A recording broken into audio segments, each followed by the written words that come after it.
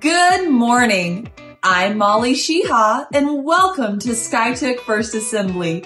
Thank you so much for spending your Sunday here with us. We would like to take just a couple minutes to tell you about some things coming up for you and your family here at SFA, so check this out.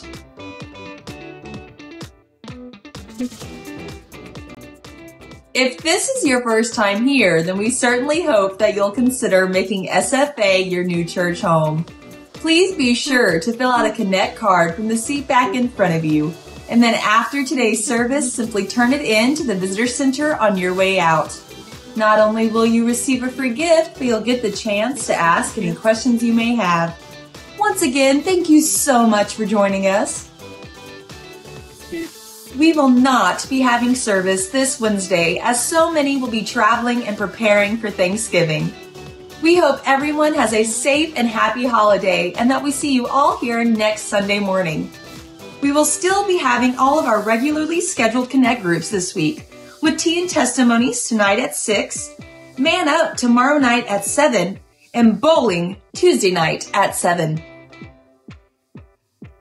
This Friday, the ladies will be heading to Woodland Hills Mall in Tulsa for a time of food, fellowship, and shopping.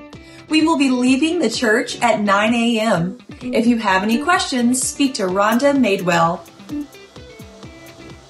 Time for a super special announcement. Saturday, December 9th is the Skiatook Christmas Parade, and it would be super awesome if SFA could have an entry into the parade.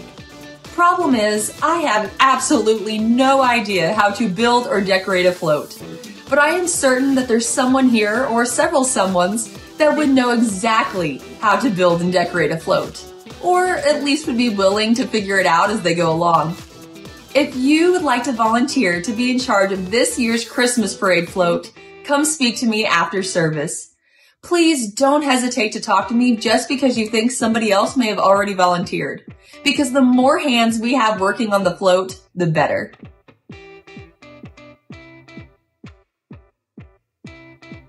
Okay, that's all I have for announcements. If you have any questions, please feel free to find a staff member after service or refer to our church website. Now let's have a great day in the house of the Lord.